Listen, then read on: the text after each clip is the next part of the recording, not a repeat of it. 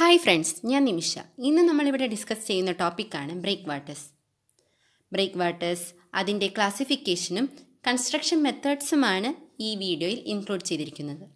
കഴിഞ്ഞ വീഡിയോയിൽ ബ്രേക്ക്വാട്ടേഴ്സിൻ്റെ ക്ലാസിഫിക്കേഷൻ്റെ പാർട്ടായി heap and mount ബ്രേക്ക്വാട്ടേഴ്സ് അതിൻ്റെ സബ് ക്ലാസിഫിക്കേഷൻസും നമ്മൾ പഠിച്ചു. അടുത്തതായി mount with സൂപ്പർസ്ട്രക്ചർ or composite ബ്രേക്ക്വാട്ടർ. ബ്രേക്ക്വാട്ടർ construct ചെയ്യുമ്പോൾ അതിൻ്റെ ടോപ്പ് പോർഷനിലായി ഒരു സോളിഡ് സ്ട്രക്ചർ കൺസ്ട്രക്ട് ചെയ്യുന്നു. ബോട്ടം പാർട്ടിൻ്റെയും അതുപോലെ തന്നെ ടോപ്പ് പാർട്ടിൻ്റെയും അഡ്വാൻറ്റേജ് ലഭിക്കുന്നതിന് വേണ്ടിയാണ് ഇവ കൺസ്ട്രക്ട് ചെയ്യുന്നത്. സോളിഡ് കൺസ്ട്രക്ഷൻ ചെയ്യുന്നത് ലോ വാട്ടർ ലെവലിൻ്റെയും ഹൈ വാട്ടർ ലെവലിൻ്റെയും ഇടയിലാണ്. ഇവ രണ്ട് തരത്തിലുണ്ട്: mount with സൂപ്പർസ്ട്രക്ചർ founded at low water ലെവലും മൗണ്ട് വിത്ത് സൂപ്പർസ്ട്രക്ചർ ഫൗണ്ടഡ് ബിലോ ലോ വാട്ടർ ലെവലും. Mount with സൂപ്പർസ്ട്രക്ചർ founded at low water level. Rubber മൗണ്ടിൻ്റെ മുകളിലായി ഒരു സോളിഡ് സൂപ്പർസ്ട്രക്ചർ, അതിൻ്റെ ഒപ്പം തന്നെ ഒരു കെയും കൺസ്ട്രക്ട് ചെയ്യുന്നു. കെയിനെ പ്രൊട്ടക്ട് ചെയ്തുകൊണ്ട് സീ ഫേസിലേക്കായി ഒരു പാരപെറ്റ് വാളും പ്രൊവൈഡ് ചെയ്തിട്ടുണ്ട്. ഇവയുടെ പ്രൊട്ടക്ഷന് വേണ്ടി ഹെവി കോൺക്രീറ്റ് ബ്ലോക്സ് ആണ് നമ്മൾ യൂസ് ചെയ്യുന്നത്. ഫ്രണ്ട് ബാറ്റർ 2.8:1 നിന്നും 1:1 റേഷ്യോയിലേക്ക് പ്രൊവൈഡ് ചെയ്യുന്നു. ഷാർപ്പ് എഡ്ജ് ലഭിക്കുന്നതിനു വേണ്ടിയാണ് നമ്മൾ ഇത്തരത്തിൽ ഫ്രണ്ട് ബാറ്റർ ചേഞ്ച് ചെയ്യുന്നത്. ഇതിലൂടെ വേവ്സിൻ്റെ ഇമ്പാക്റ്റ് കട്ട് ചെയ്യാൻ സാധിക്കുന്നു. ഇവയുടെ അഡ്വാൻറ്റേജസ് ആണ്: provides A platform for handling cargo, protects the top of mount, reduce the mass of rubble required for the mount in proportion to the depth at which it is founded. Ships can come closer to the breakwater. Composite ബ്രേക്ക്വാട്ടറിൻ്റെ ഫിഗറാണ് ഇവിടെ കാണിച്ചിരിക്കുന്നത്. അവിടെ നിങ്ങൾക്ക് ആ super സ്ട്രക്ചറും parapet വാളും എല്ലാം തന്നെ കാണാൻ സാധിക്കുന്നു. അടുത്തത് മൗണ്ട് വിത്ത് super structure founded below law water level. Mount മെറ്റീരിയലിൻ്റെ എമൗണ്ടും അഥവാ അതിൻ്റെ അളവ് എല്ലാം തന്നെ ഡീപ്പ് വാട്ടർ ലെവലിൽ വെച്ച് നോക്കുമ്പോൾ വളരെയധികം എക്കണോമിക്കലാണ്.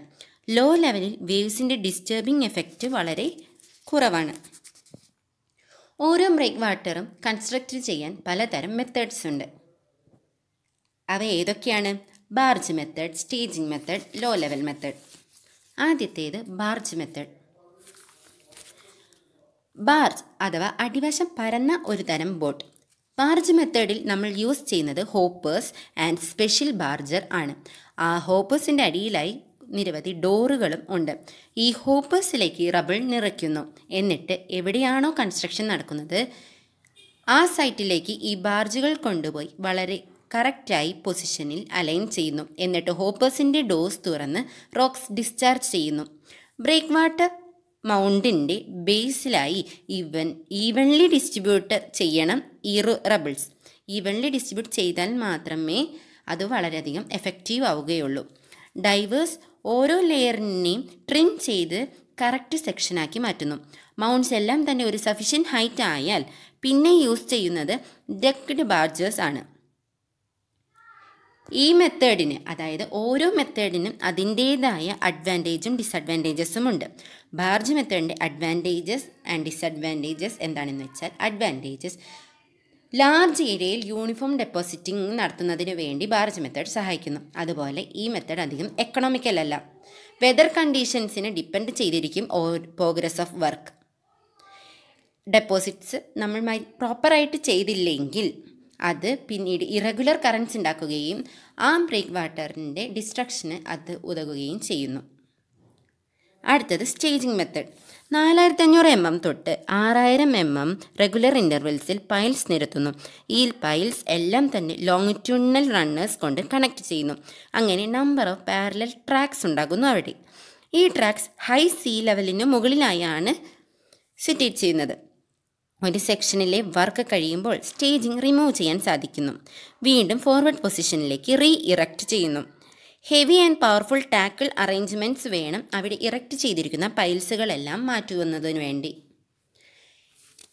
ഈ മെത്തേഡിനും എന്തുണ്ട്? അഡ്വാൻറ്റേജസും ഡിസഡ്വാൻറ്റേജസും ഉണ്ട്. സ്റ്റേജിങ്ങിന് യൂസ് ചെയ്ത മെറ്റീരിയൽസ് വീണ്ടും നമുക്ക് റീയൂസ് ചെയ്യാൻ സാധിക്കും. സ്റ്റേബിൾ വർക്കിംഗ് ബേസ് പ്രൊവൈഡ് ചെയ്യുന്നത് കൊണ്ട് സ്റ്റോമി വെതറിൻ്റെ സമയത്തും വർക്ക് ഇൻ്ററപ്റ്റ് ആവുന്നില്ല. ഡിഗ്രി ഓഫ് സേഫ്റ്റി വളരെയധികം ഹൈ ആണ്.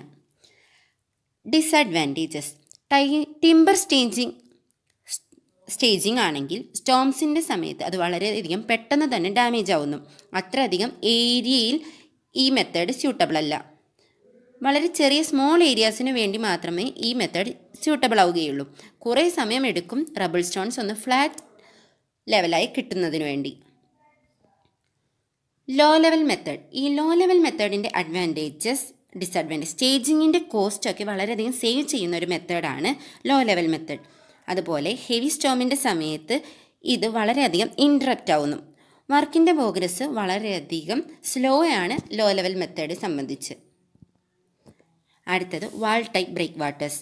ആർട്ടിഫിഷ്യൽ ആയിട്ടുള്ളവ അല്ലെങ്കിൽ നാച്ചുറൽ ആയിട്ടുള്ള ഫൗണ്ടേഷൻ്റെ മുകളിലായി ഒരു വാൾ പോലെ വെർട്ടിക്കൽ ഫേസ്ഡായി കൺസ്ട്രക്ട് ചെയ്യുന്നു. ഈ സോളിഡ് കൺസ്ട്രക്ഷൻ വേവ്സിൻ്റെയും വിൻഡ്സിൻ്റെയും ഫോഴ്സിനെ റെസിസ്റ്റ് ചെയ്യുന്നു. പലതരത്തിലുണ്ട്. വാൾ break waters of smaller യൂണിറ്റ്സും wall break waters of larger യൂണിറ്റ്സും.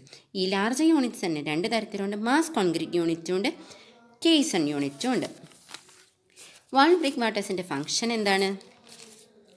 Wave protection in port, protection from സിൽറ്റേഷൻ, tsunami protection, berthing facilities, access or transport facility, ഇവയ്ക്കാണ് ഈ വാൾ break വാട്ടേഴ്സിൻ്റെ functions. Vertical break water waves എന്ത് ചെയ്യുന്നു? Waves reflect ചെയ്യുന്നു. എന്നാൽ റബിൾ mount break waters wave ആക്ഷനെ break ചെയ്യുന്നു. Typical cross section.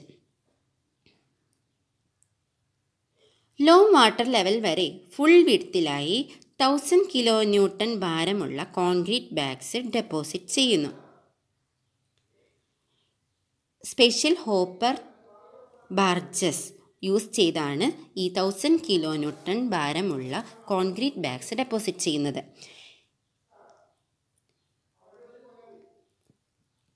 ഇവ law water ലെവലിന് മുകളിലായി solid concrete വാൾ construct ചെയ്യുന്നു. വെള്ളത്തിലേക്ക് പോകുമ്പോൾ റിയാക്ഷൻ നടക്കാതിരിക്കുവാനായി ജൂട്ട് ക്ലോസ് സഹായിക്കുന്നു. അതായത് ഈ കോൺക്രീറ്റ് ബാഗ്സ് വെള്ളത്തിലേക്ക് പോകുമ്പോൾ റിയാക്ഷൻ നടക്കാതിരിക്കാനായിട്ട് ജൂട്ട് ക്ലോത്ത്സ് കൊണ്ട് കവർ ചെയ്യുന്നിട്ടുണ്ടാവും. അത് ഈ റിയാക്ഷൻ നടക്കാതിരിക്കാനായിട്ട് സഹായിക്കുന്നു.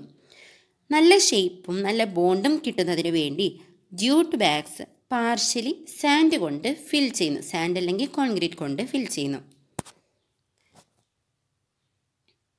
ഇതൊരു solid vertical break വാട്ടറാണ്.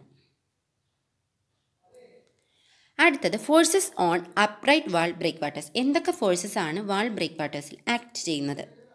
The resistance offered by adhesive force of the motor joint, frictional resistance to sliding, over turning, uplift, fracture, ഇവയൊക്കെയാണ് ഫോഴ്സ് അപ്രൈറ്റ് വാൾ ബ്രേക്ക് വാട്ടേഴ്സിൽ ആക്ട് ചെയ്യുന്ന forces.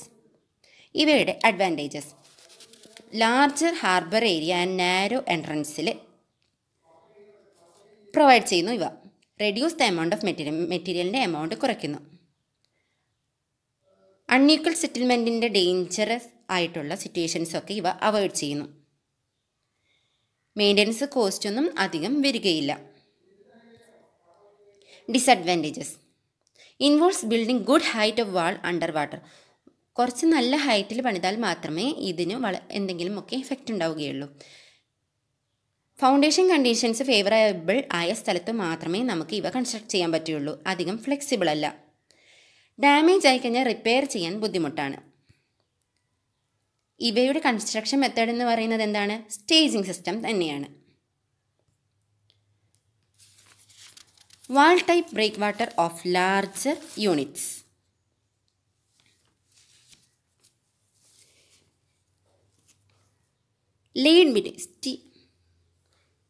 Steel sheet പൈൽസിൻ്റെയും പാരലായി വച്ചിരിക്കുന്ന steel sheet പൈൽസിൻ്റെ ഇടയിലായിട്ടാണ് ഈ mass concrete ലേ ചെയ്യുന്നത്. ഒരു hard bed വരെയാണ് ഈ sheet piles driven ചെയ്തിരിക്കുന്നത്. Discontinuous vertical and horizontal construction joints provide ചെയ്തിട്ടുണ്ട്. എന്തിനു വേണ്ടി? Horizontal and vertical shear forces resist ചെയ്യാൻ വേണ്ടിയിട്ട്. കേസൺ വാൾ ബ്രേക്ക് വാട്ടേഴ്സ്. ഇതെന്താണ്? ഹോളോ RCC ബോക്സസ് ആണ് ടോപ്പ് പാർട്ടിൽ ഓപ്പൺ ആയിട്ടും അതുപോലെ സൈഡ്സിൽ ക്ലോസ്ഡുമായിട്ടുള്ള RCC ബോക്സസ് ആണ് ഇവിടെ നമ്മൾ ഉപയോഗിക്കുന്നത്. ഷോഴ്സിൽ കാസ്റ്റ് ചെയ്ത് അവയെ സൈറ്റിലേക്ക് ഒഴുക്കി വിടുന്നു. ഏതാണോ നമ്മുടെ കൺസ്ട്രക്ഷൻ സൈറ്റ് അവിടേക്ക് ഈ ബോക്സസ് ഒഴുക്കി വിടുന്നു. അടുത്തത് സ്പെഷ്യൽ ബ്രേക്ക് വാട്ടേഴ്സ്. വാട്ടർ ലെവലിൽ നിന്നും ആദ്യത്തെ 5 മീറ്റർ തൊട്ട് 10 മീറ്റർ വരെയുള്ള വേവ് ഫോഴ്സിനെ റെസിസ്റ്റ് ചെയ്യുകയും 10 മീറ്റർ താഴേക്ക് റെസിസ്റ്റ് ചെയ്യാനായി യാതൊരു കൺസ്ട്രക്ഷനും ഇല്ലാത്ത ബ്രേക്ക് വാട്ടേഴ്സിനെയാണ് സ്പെഷ്യൽ ബ്രേക്ക് വാട്ടേഴ്സ് എന്ന് പറയുന്നത്. അവ 3 തരത്തിലുണ്ട്: floating type break waters, hydraulic type break waters, pneumatic type break waters. ആദ്യത്തേത് ഫ്ലോട്ടിംഗ് ടൈപ്പ് ബ്രേക്ക് വാട്ടർ. ഈ ഫ്ലോട്ടിംഗ് ടൈപ്പ് ബ്രേക്ക് വാട്ടേഴ്സിൽ വളരെയധികം നന്നായിട്ട് കണക്ട് ചെയ്തിട്ടുള്ള ഫ്ലോട്ടിംഗ് ബൾക്ക് ഹെഡ്സ് ഉണ്ട്. അവ ഏകദേശം 5 തൊട്ട് 10 മീറ്റർ വരെ നീളം അല്ലെങ്കിൽ അതിന് ആഴമുണ്ട്. 10 മീറ്ററിന് താഴെയായി സീ വാട്ടറും ബേസിൻ വാട്ടറും തമ്മിൽ കണക്ഷനുണ്ട്. അധികം സ്ട്രോങ് അല്ല ഈ floating type break water. Properly anchored ആണ്. ഇവയുടെ അഡ്വാൻറ്റേജ് എന്താണെന്ന് വെച്ചാൽ ആങ്കേഴ്സിൽ നിന്നും വാൾസ് റിലീസ് ചെയ്യാൻ നമുക്ക് സാധിക്കുന്നു. ഷേപ്പ് ഓഫ് ബേസിൻ ചേഞ്ച് ചെയ്യാനും നമുക്ക് സാധിക്കുന്നു. അടുത്തത് ഹൈഡ്രോളിക് ബ്രേക്ക് വാട്ടർ. സീ വാട്ടറിൻ്റെ ട്രാൻസ്ലേറ്ററി വേവ്സ് ഷോറിലേക്കും ഹാർബർ ബേസിലേക്കും മൂവ് ചെയ്യുന്നു. അത്തരം ട്രാൻസ്ലേറ്ററി വേവ്സ് ഇറ്റ്സ് ഓൺ ആക്സിസിൽ, അതിൻ്റെ സ്വന്തം ആക്സിസിൽ റൊട്ടേറ്റ് ചെയ്യുന്നു. റൊട്ടേഷൻ്റെ ഫോഴ്സ് നള്ളിഫൈ ചെയ്യുവാനായി വേവ് വാട്ടേഴ്സിനെ സൈലൻറ്റ് വാട്ടർ മാസായി കൺവേർട്ട് ചെയ്യുന്നു. റൊട്ടേഷൻ്റെ ഫോഴ്സ് നള്ളിഫൈ ചെയ്യുമ്പോൾ എന്താണ് ഉണ്ടാകുന്നത്?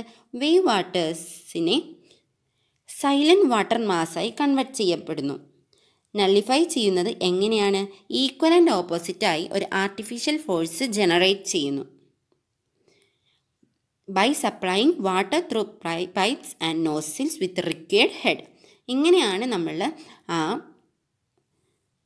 ഫോഴ്സിനെ നള്ളിഫൈ ചെയ്യുന്നത്. By supplying compressed air at required head. അടുത്തത് ന്യൂമാറ്റിക് ടൈപ്പ് ബ്രേക്ക് വാട്ടർ. ഇതിൽ ട്രാൻസ്ലേറ്ററി വാട്ടർ വേവ്സിൻ്റെ ഡിസ്ട്രക്റ്റീവ് ഇഫക്റ്റ് ഇല്ലാതാക്കാനായിട്ട് ഉപയോഗിക്കുന്നു. സ്യൂട്ടബിൾ പ്രഷറിൽ എയർ സപ്ലൈ ചെയ്യുന്നുണ്ട്. എന്ന് വെച്ചാൽ ഇൻകമിംഗ് വേവ്സിൻ്റെ പ്രഷർ എപ്പോഴും അൺനോൺ ആണ്. അതുകൊണ്ട് തന്നെ എത്ര പ്രഷറിൽ എയർ സപ്ലൈ ചെയ്യുമെന്നത് എപ്പോഴും എക്സ്പെരിമെൻ്റൽ സ്റ്റേജിലായിട്ടാണ് നിൽക്കുന്നത്. അത് നമുക്ക് ഒരിക്കലും നേരത്തെ നിശ്ചയിച്ചുറപ്പിക്കാൻ പറ്റുന്നതല്ല. കാരണം വേവ്സിൻ്റെ സ്ട്രെങ്ത് എന്ന് പറയുന്നത് അൺനോൺ ആയതുകൊണ്ട് തന്നെ.